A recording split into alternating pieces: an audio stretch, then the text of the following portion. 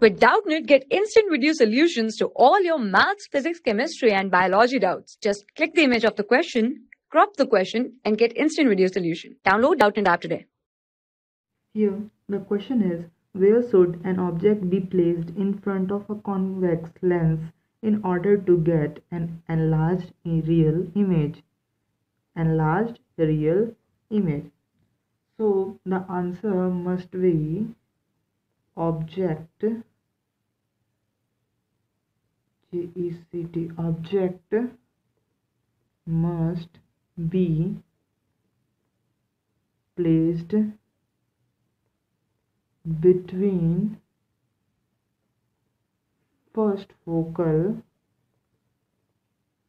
point, that is F1, and the center of